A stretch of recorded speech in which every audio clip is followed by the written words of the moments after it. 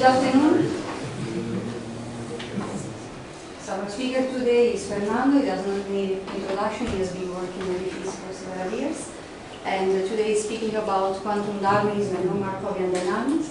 And maybe I would just use this time to make some publicity. Fernando is leading the organization of a conference that will be held here in April about quantum information. So you just check in the webpage, there will be a conference at the school during 1 week.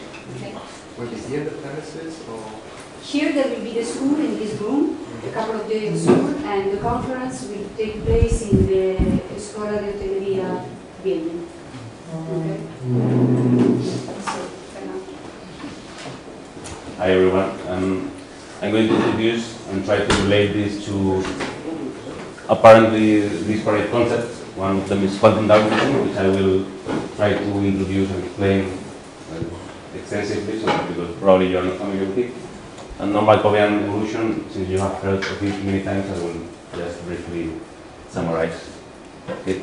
I will present two works in this respect, which has been done with Sabrina Maniscalco, who was here in 2013, speaking of non-Markovianity, and with Roberta. This is about the bosonic environment, and Roberta and Gianluca Giorgi, who's around here, we did it with a spin environment.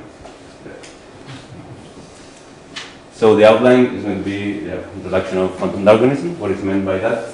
It's also called spectrum broadcasting, and you will see why. Then also a bit of memory effects. And then I will introduce two works that we have done, one with the quantum Brownian motion, the other one with phasing. Okay. So what is quantum Darwinism? Quantum Darwinism is a framework which tries to explain the appearance of a classical reality out of a quantum world. As you can imagine, you have a theory which is not able to explain reality, in this case the everyday experience, which is classical. And this theory might be satisfactory in the microscopic level, but there's some gap. And at this point, we don't yet understand this transition. Quantum Darwinism is a step on the theory of decoherence, which tries to bridge a bit more this gap, let's say. Basically, it states or recognizes the role of the environment of a quantum system as a communication channel. And the basic premises are that many observers, so this would be the quantum system, which is surrounded by an environment, which is learning about it, and then observers are gathering information from the surroundings indirectly about the information about the system. So that many observers independently gather information by intersecting just small fragments. Typically, you are, for example, you want to learn about the position of my center of mass. You are not coming here and touching me, but you are collecting the photons that are scattering from the lamps, just a small fraction, and from there you're learning my position. Okay. And also, another premise is that redundant information, so many copies of this information in the environment gives rise to objectivity, which means that many of you can later interrogate each other and agree where I was. Okay? And this means that the classical information of my center of mass position has to be copied massively around. Okay? Why Darwinism in the name? Because, well, the result of the process, which is classicality, is the result of a selection of preferred so-called pointer states or pointer information, which is redundantly proliferated. And in this, there is some sense of fitness in the ability of a state or a given kind of information to survive the process of decoherence and so on, and spawn the highest amount of information per unit. So it's the survival of the fittest information. Okay, so let's go back a step before in the decoherence paradigm. So in this paradigm, which is not very well seen here, I have the system and the environment. In fact, the environment is always huge in the thermodynamic sense. So you never have access but to the macroscope, although macroscopic, but supposedly small fractions of it. And you have a Hamiltonian, which is Hamiltonian of the system, the environment, and the coupling. The coupling is typically, so the simplest kind of coupling would be an operator for the system and an operator for the environment. And this operator for the system typically the pointer observable, and it tells more or less the system where to decohere, let's say. And typically at the end of this process, the reduced density matrix of the system becomes diagonal in the basis of this observable, which would be that thing. This system state is said to be classical, and I will tell you, I will give you some arguments so that you can see that this is purely classical and there's nothing quantum about it. Okay, let's put an example. Take a two-level system, for example, a spin, which is in a superposition of up and down or 0 and 1. Okay. If you build the density matrix out of that, it has the diagonal, and the off-diagonals are called the coherences. And if this system suffers a dephasing, so decoherence, which doesn't change the population, which are the diagonal but destroys the coherences, you have this matrix at the end of the decoherence process. Okay? Now let's see what are the probabilities of different things that we can measure and learn about this state. So for example, if we measure the Z component of the spin, we are going to get the probability to get 0 is 1/2, probability to get 1 is 1/2. This will be the diagonals. Diagonals because we have written everything in the Z basis. But if we choose, and this will be the same for the decoherent spin. Okay? But if we go to the X component, which would have these two eigenstates, we can measure the probability to have right or left, and this would be 1 and 0. However, you go to the decoherent one, have exactly the same probabilities. This means that all the directional information which was encoded in the state has been lost. Because in fact, the state was encoded as an X eigenstate, and this information does not survive the process of decoherence, which is in the Z direction, which is the pointer observable. Okay? Furthermore, so that you can relate it to more things that you know, if you take the superposition and let it evolve under a magnetic field, it will evolve with a positive exponent for the 0, negative for the 1. The decoherent one will not evolve, so it's going to be exactly the same as before. And we can see that the Z direction probabilities are kept as before, but the right and left probabilities are oscillating. This and here they are not. These oscillations they are very similar to the interference fringes from a double slit experiment. So this could be left plus right, like this, when the double slit has not learned through which slit the electron has passed through. And this would be the situation where someone knows through which slit the electron has passed. And you can learn nothing, there will be no interference fringes. Okay. In this sense, a diagonal state, which I was writing before, is said to be classical. Okay, so coming back again to the pointer basis and survival of the fittest information. So if now we have a generic superposition, not 1/2, 1 over square root of 2 here, and you make the state decohere according to this observable, you will have this. So you will have kept only the probabilities in the Z component. Okay. So we can see that the information about the X component does not survive, only the pointer information is kept. And now quantum Darwinism builds upon these observations.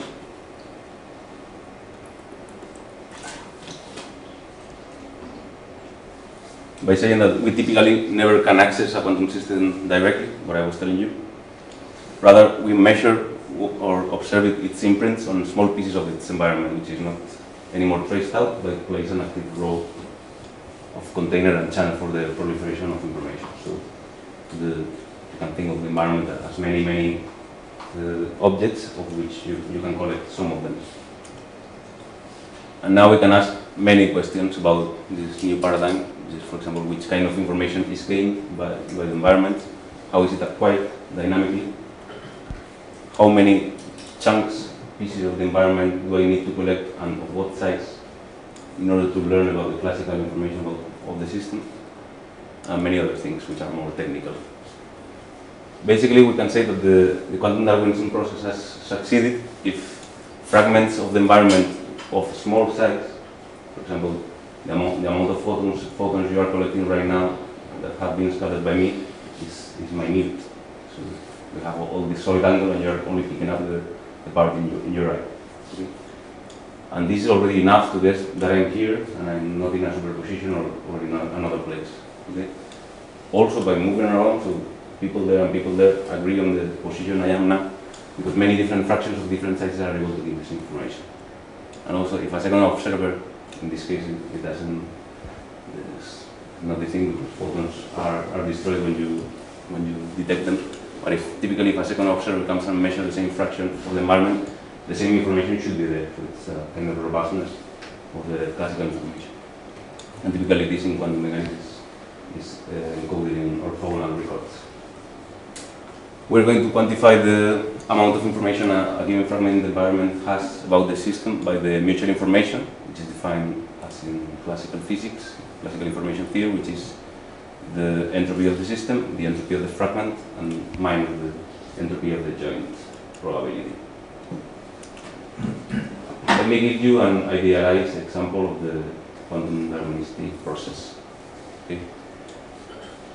Say that the initial state is a superposition, and I think that the environment is made of n pieces. All of them are initialized in a product state. So they are independent, they are not correlated among each other, nor with the system. So this is not the notation. Will you use that they are in a product state? This is not the notation. This is a product state. Because it's only one. I mean, I can write that as a EI, E2. So this is what I was looking for. Yeah. No, it's the same thing. Unless there is a sum over other things, if it's only one thing, it's a product.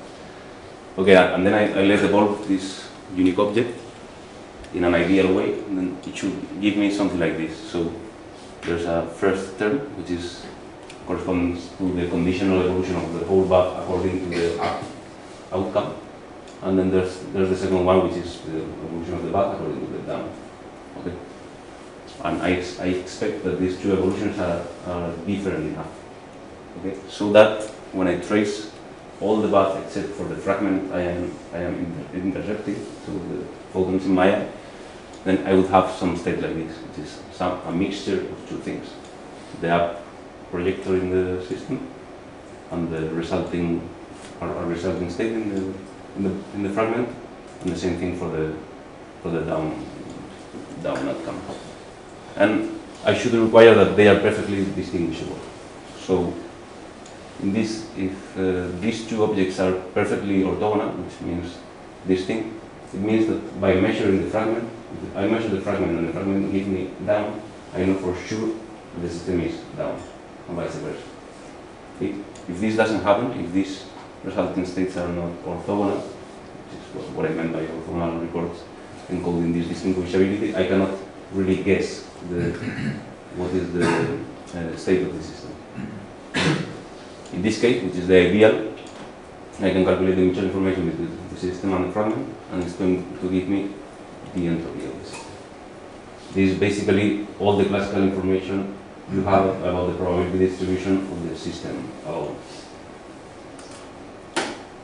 This has to be compared with two other extreme cases for the mutual information, which would be the totally uncorrelated case between the system and fraction, potential product, which would give me 0, so the fragment doesn't have any information about the system, or the maximally entangled case, which would be this thing, where the rest of the environment is product, or there is no rest of the environment. For example, if I collect all the environment, I would have this thing, and then the mutual information would be twice H's. This means that the fragment has something like the full quantum information of the system. Okay, so it would be 0 for no information, HS for only the classical information, and 2 HS for the full quantum information, more or less. So I don't understand this too. Can you repeat that? These two. Yeah, if the I mean, you have to compare. Typically, what you obtain is a mixture, an incoherent mixture, which is this thing. Okay? It's very different from that thing. Here, you have full information because the total state is 0, so the joint entropy is 0, and the reduced entropies are maximal. So you have twice H's. So here the total state is 2, and in the previous one it was It's a mixture. And you only can get that amount. When it's not always obvious to relate this HS to what you know about the system, but it's a well-known result from classical information theory that this is the most you can get out of something like this, which is classical distribution of only one part. So all the Shannon entropy of these probabilities gives you the total information that you can get. Okay, and this classification, this informational classification, allows us to draw what is typically termed a partial information plot, which after decoherence means that let's check how much information do the pieces of the environment have according to their size. And here I plot the size of the pieces of the environment, which I call fraction F. And here I plot how much information they have, from 0 to 2 Hs. And if everything has gone well, and classicality has emerged, you will see some curve like this red one, in which already small fragments have a close to full classical information about the system. Okay, and by going to higher and higher amount of photons, you don't learn too much more until you collect all the photons I have scattered since you turn the lamp on, and then you could, in principle, learn that I'm really in superposition and not in a unit position. Okay. Which you can only learn if you collect all the information I have been scattered. Okay. This plateau is called the classical plateau, and means that everything has gone well. I can give you a figure of merit to see how well it has gone, and could be done just by having a deficit of information. So let's say, what is the size of a fragment which has already 98% of the information, and this 2% would be the delta. And then I would draw a line and say, okay, fragments of this size have already 98% of this information. The smaller the fragment size, the better the plateau. A final observation, which I think is very important, and basically it's the motivation of all these works, is the fact that if you pick up, so let's take my center of mass and all the photons that have been scattered since the beginning of the talk. I pick randomly a state of this Hilbert space, and it's going to be flagrantly quantum, and it's going to give you this green curve. This green curve means that you need to collect half of them in order to learn just the classical information. In fact, if you collect a bit more, you can practically gain all the quantum information. This is the most typical thing. Most typical quantum states do not have these, do not fulfill all this. So we need to explain how they emerge. Okay. And in fact, the explanation for why they emerge has to do with how interactions in nature are. It's the only explanation that we can have. So the green line is what you get a typical experiment. You pick in the Hilbert space, a random state will give you that.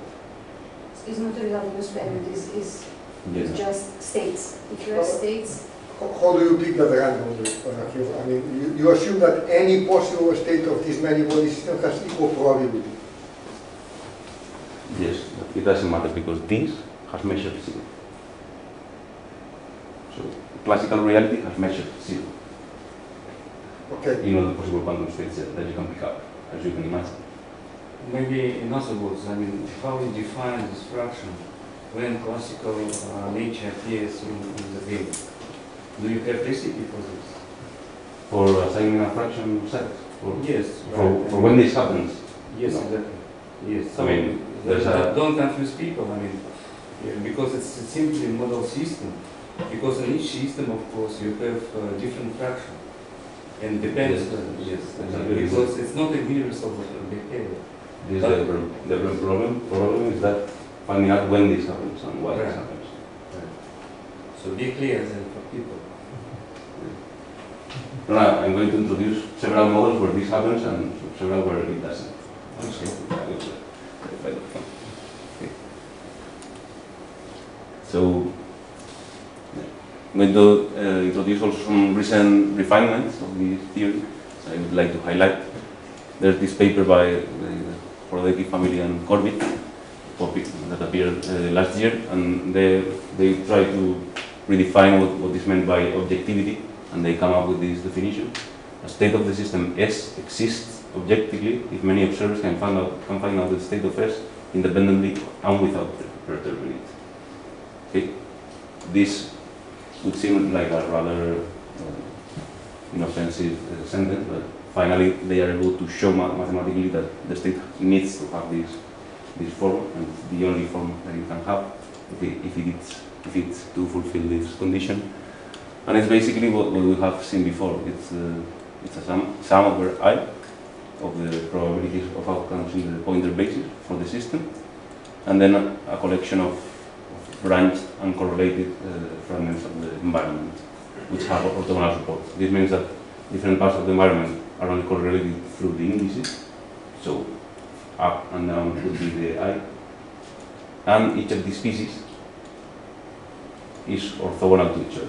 So the so this one for the up and this one for the down would be completely orthogonal.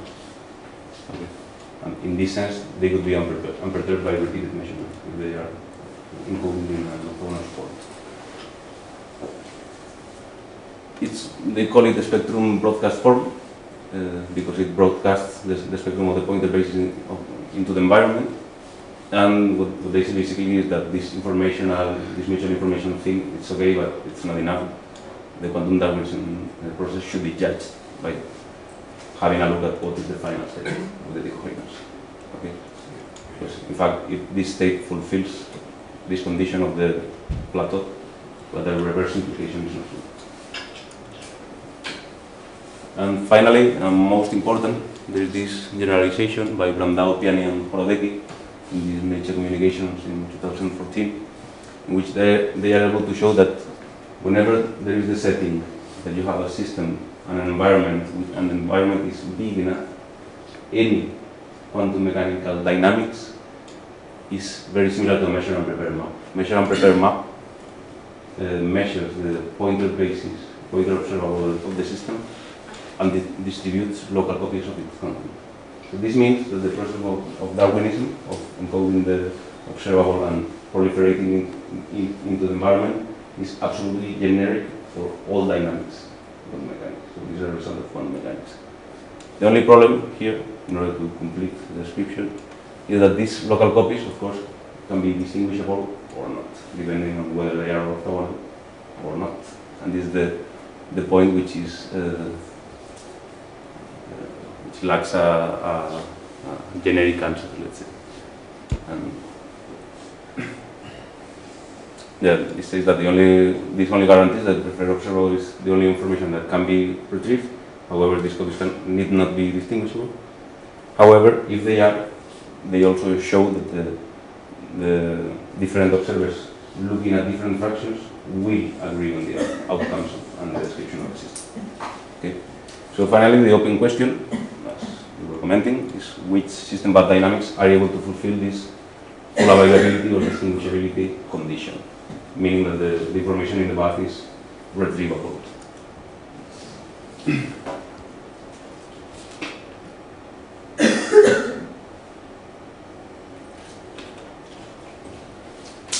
put you again. It's also by Turek. They work out the example of the thermal photonic environment, which eliminates in a given direction a dielectric sphere, which is in a superposition of two different positions.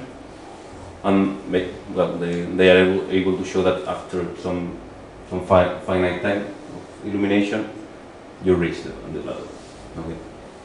As I can give you some numbers, like with the illumination from the sun, a grain of dust of the size of 1 micrometer would become spectrum broadcasted in 1 microsecond, and faster when it becomes bigger.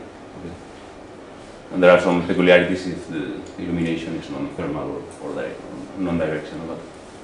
Okay.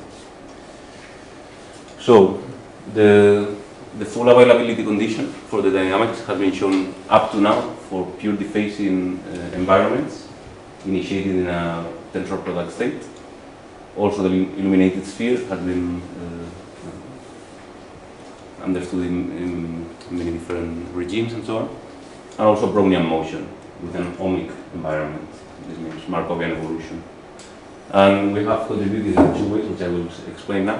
One of them is saying in the Brownian motion what happens when you have memory effects, that is when the typical dissipation is broken in some sense.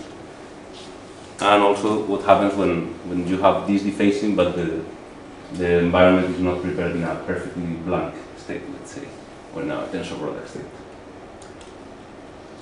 Okay, so let me introduce you the first work and the first model. It's called the Rubin model. It's a microscopic model. It's a semi-finite linear harmonic chain, and it serves as a microscopic model for an ohmic environment of a quantum Brownian motion. By modifying some of its parameters, you can change the dynamical regimes very much. You have the system, and there's the chain here. They are coupled through this small value k, and the chain has on-site potential from omega 0, and they are coupled through a coupling strength G. And the system, of course, is coupled by an XX or position-position interaction. Okay. You can diagonalize the path, and then you would see that the mass, our system, is coupled to all of the eigenmodes with given couplings G tilde. And now the coupling has this form. Okay. Basically, you can describe the dynamics of the system from many ways, but a very interesting one is the Langevin equation, similar to the classical one. You have the typical oscillatory part here. You have a friction kernel, which depends on all the history of the velocity of the system, and then you have a forcing coming from the environment. This damping kernel, its Fourier transform can be defined through the spectral density, which is typically what is introduced in quantum settings. Here you can calculate this spectral density. It's very easy to calculate, and it has basically this shape. It's a bump which goes from omega 0, which is the on-site potential of each oscillator of the bath chain, and goes to a maximum reservoir frequency, which can be calculated easily. In fact, if you put the on-site potentials to 0, then the curve goes to here, and then you would have a spectral density which is proportional to omega. And if you throw these to very high values, you would have that the spectral density gives you a flat friction kernel. So the Fourier transform of this kernel will be flat, which should be something equivalent to white noise and Markovian dynamics. Okay, but by not doing that and not having this too far away, it's going to be non-Markovian. Okay. Non-Markovianity, I think you have heard several times, but I can more or less remind you. Basically, the intuitive picture. The intuitive picture is that if you put, for example, some system touching a thermal reservoir, it's going to dissipate and finally it's going to reach thermal state. Okay. And if you put two very different initial states, they are going to be every time more and more. They are going to be every time more indistinguishable. So, for example, we can measure this non-Markovianity by having a look at how the distinguishability between two initial states is changing in time. If the evolution is perfectly Markovian, it's going to dissipate continuously and it's going to be monotonous. And non-Markovian can be associated to some reversion of this process of dissipation. So some information or energy is going back from the bath to the system. In this model, the non-Markovianity properties is well known. It was studied by us in this other paper. And what you can see basically is that it's this red curve. If you modify the frequency of the system, it's going to be more Markovian when it's basically resonant with the full spectrum of the bath. So if the frequency of the system is here inside the spectrum of the bath, energy and information is going to flow continuously to the environment, and it's going to decay to a thermal state, let's say.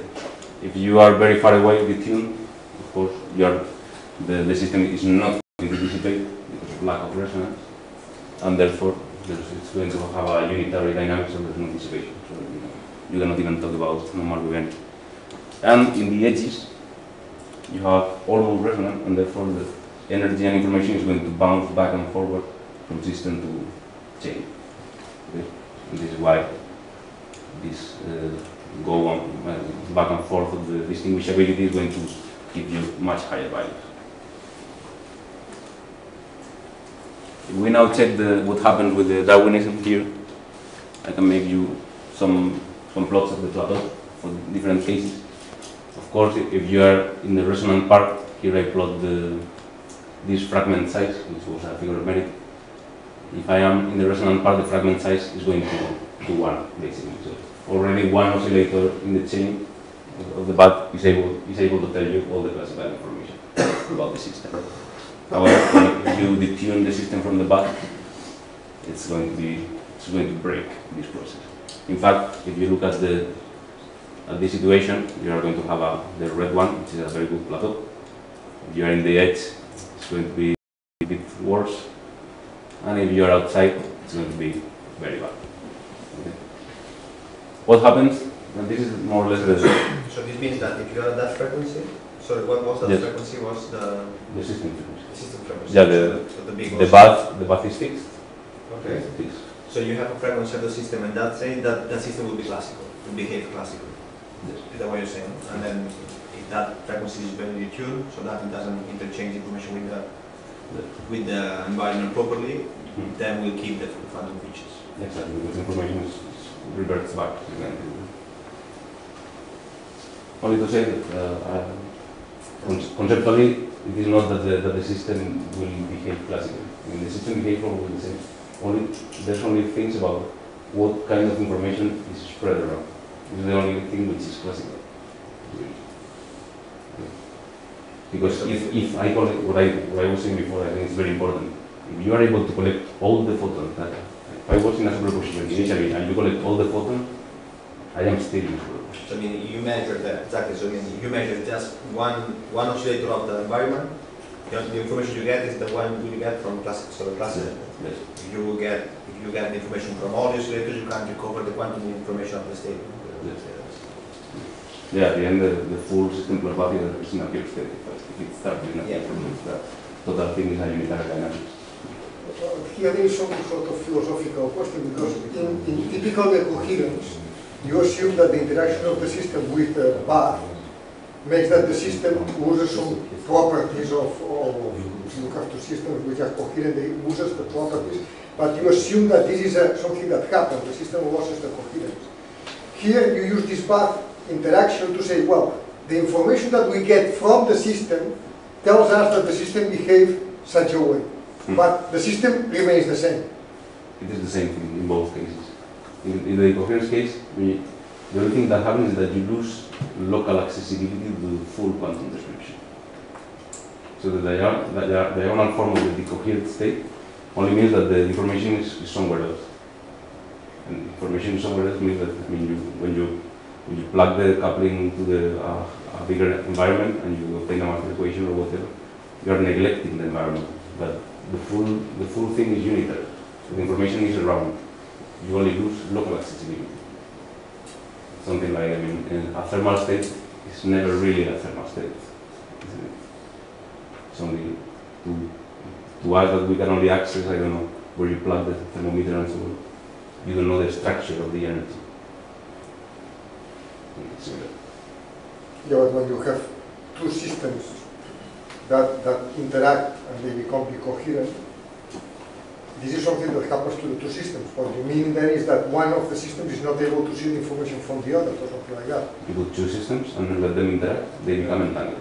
Yes. If you trace out one of them, this seems like a maximally mixed, therefore no information. And then it's no longer entangled with the other one. No, it is. Yeah, it is. It is only that only by looking at one of them you cannot learn. Okay. And if you look at both and do correlative measurements between both, you learn that they are entangled and in a pure state. Okay. The problem is accessibility. I mean, you cannot interrelate the full universe to learn the initial state of the Big Bang.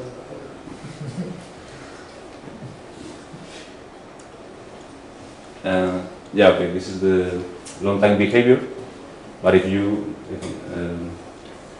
this distinguishability was measured, so this non-Markovian measure was telling you that there is some oscillation, some time oscillations in the distinguishability between the two different initial states. There should be something similar with this figure of merit. I mean, the information is going to the environment and back and forth when you are in the age.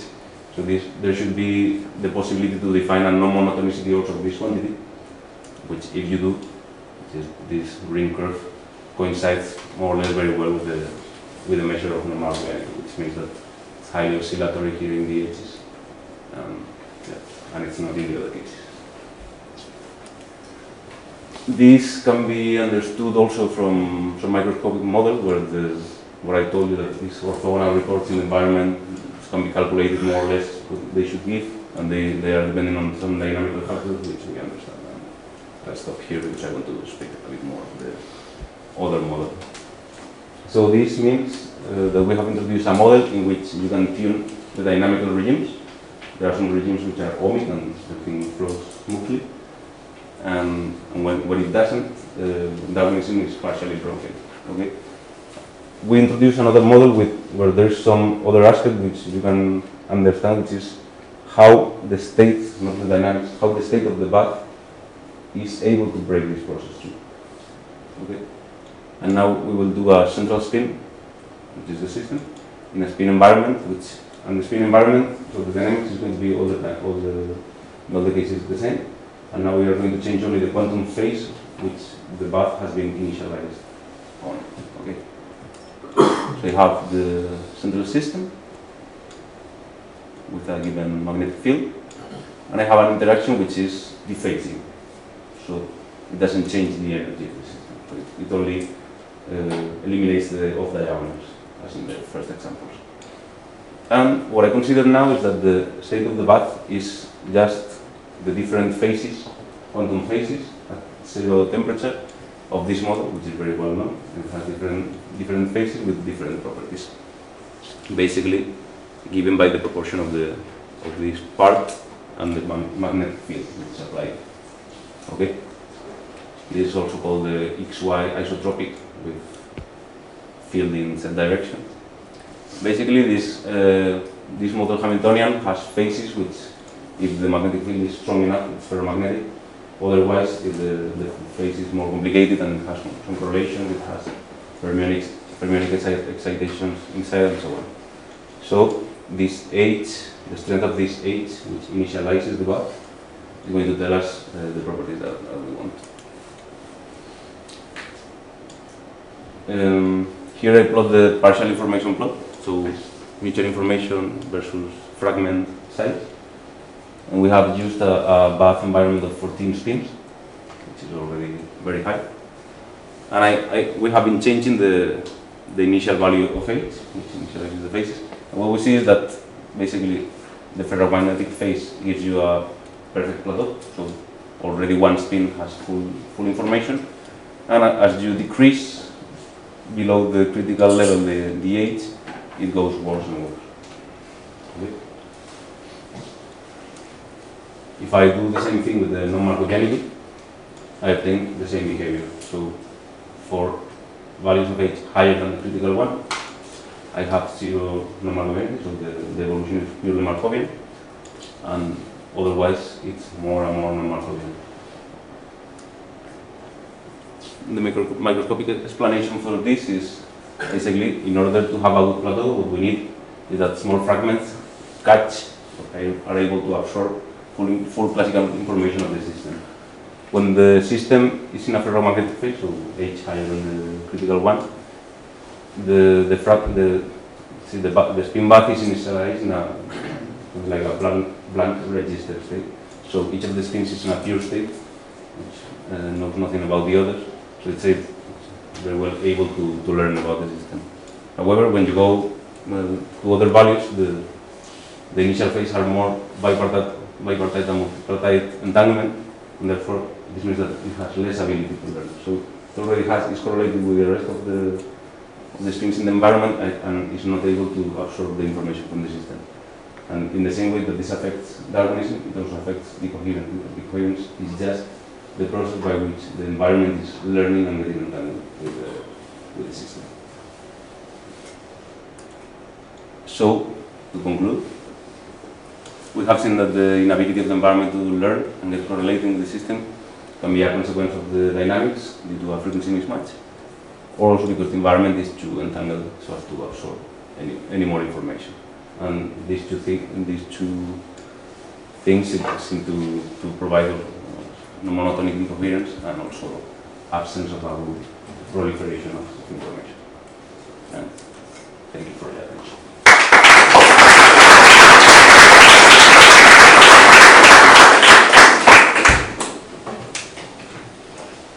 We heard this question, but Very basic question. Is there any experimental studies or evidences that support this notion of quantum Darwinism?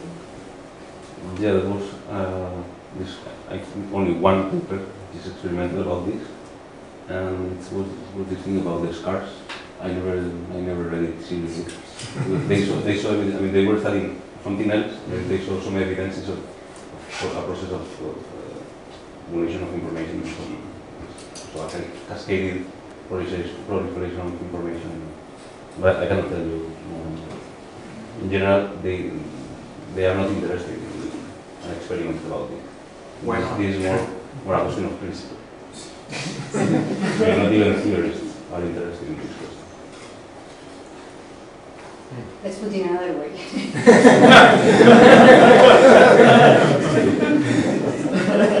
That's right. So let's say that is a fundamental question, and even Zurek is still working a lot. There is a nice paper in Physics Today this year or a few months ago about it, and he's also, for instance, commenting about experimental realization, and he put it like they are still not, they did not arrive there yet, something that is still quite demanding in an experimental platform. So there is it's not an easy experiment. It seems that the most reasonable realization would be an optical realization with photons, because actually we have seen that actually the whole paradigm in other platforms in which you have correlations between fragments and parts and so on, just falling down. So an optical realization would be more promising, but there are still some difficulties. So let's say it's not only lack of interest, there is also a difficulty in realizing this kind of experiment that at the end are more related to fundamental questions. It's not related to immediate applications. But it's not only an interpretation, it really is a falsifiable, verifiable theory, no? Yes, it's a fundamental question about how the classical reality can emerge. So it's an important fundamental question to test the theory during the problem. Yes, it's true. I think the experiment will come. Yeah, I mean, there's a fundamental limitation there because you need really large amount in the environment. I mean, you need to do quantum tomography of the environment in order to calculate all the quantities, check that it has the spectrum broadcast form. And there are experiments in quantum tomography. Yes, of small amounts of degrees of freedom.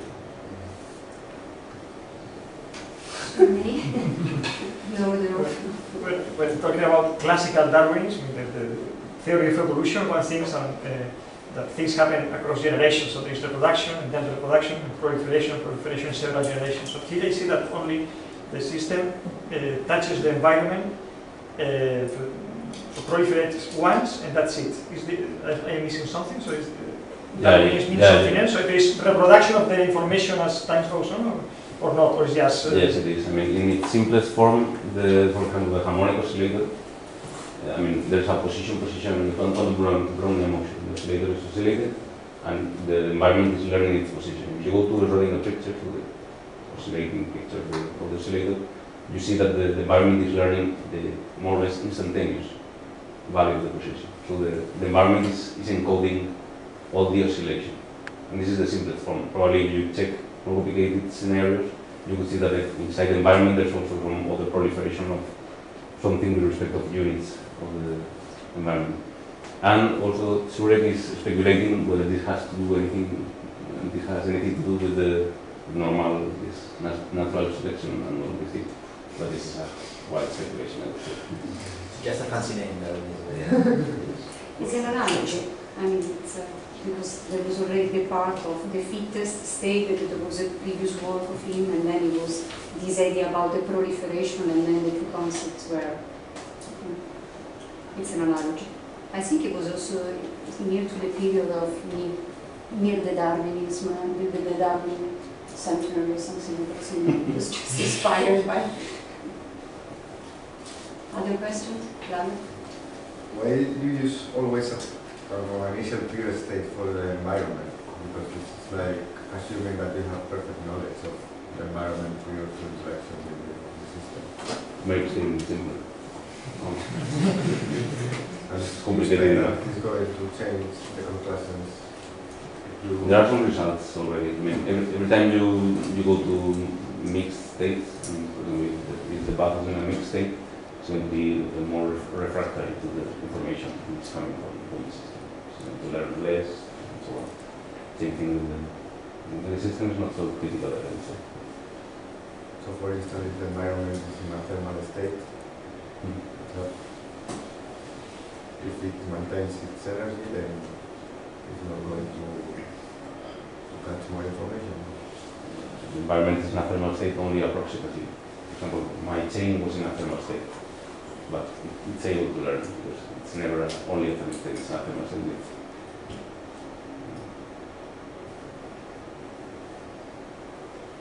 Your eyes? Yeah, I had a comment about the role of the detector in these formats.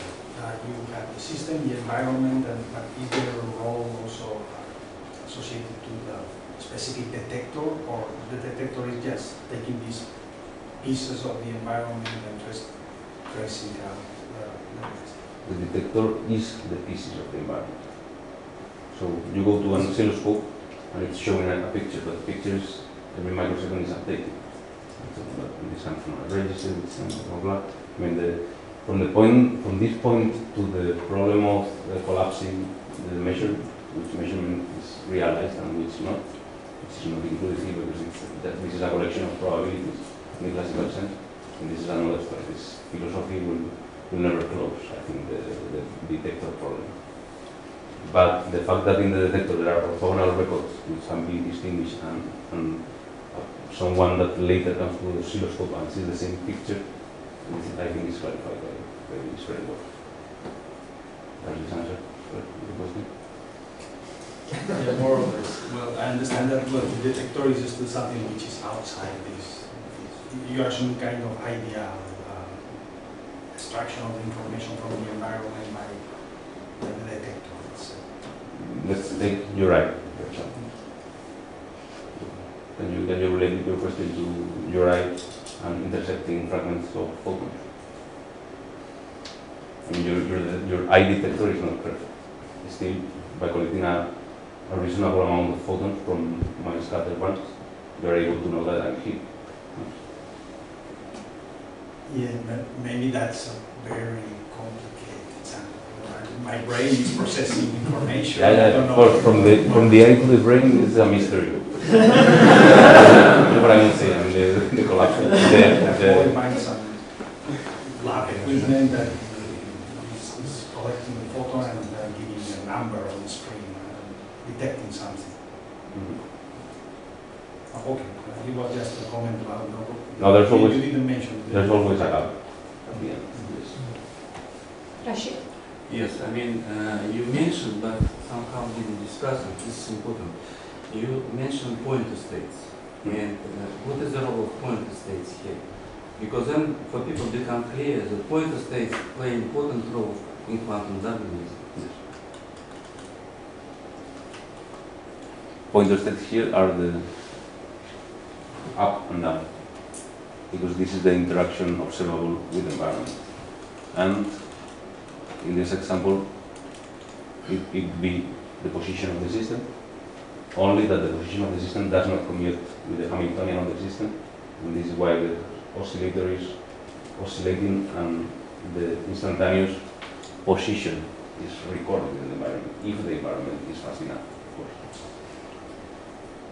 So this is the point. The pointer states are the position states. I would say the pointer states is more classical nature.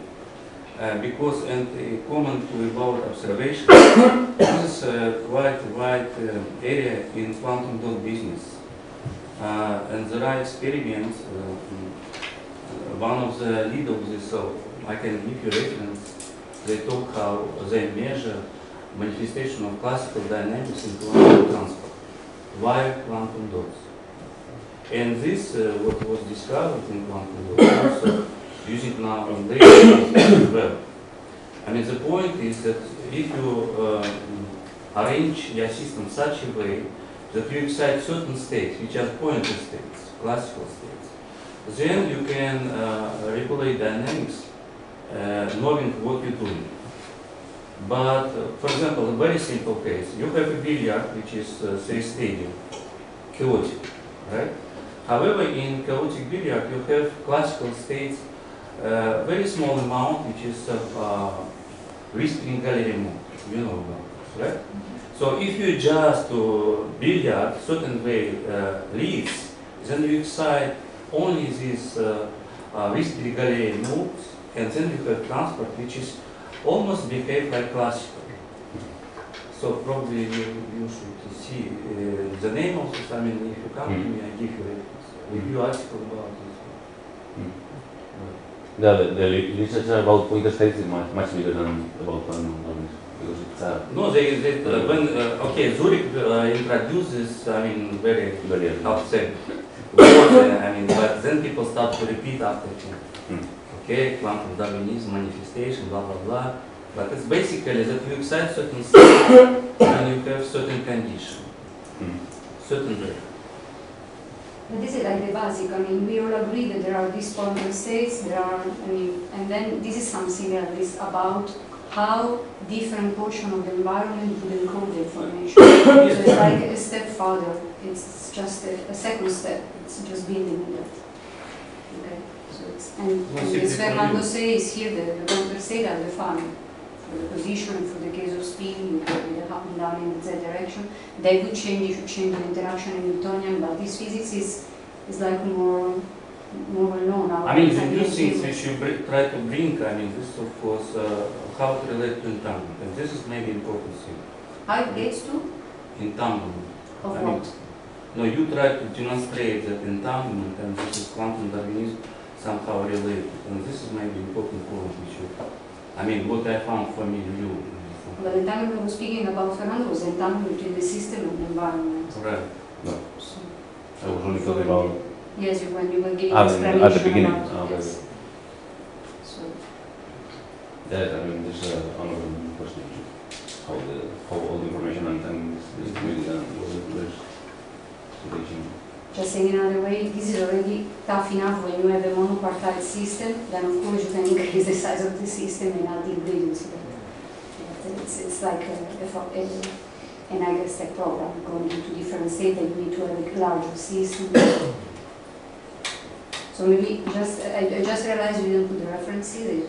It was suggesting paper. So there is a scientific paper, a scientific report. Sorry, yes, you did this one. As far as I understand, it's your papers, right? Or not? Sorry, yes, I missed These that. are our papers. No, fine. I mean, simply I say that I can mention you other. Yes, of course. I was just about- exchanging. Right. Okay. Right. Any further questions or comments? If not, let's thank Fernando again.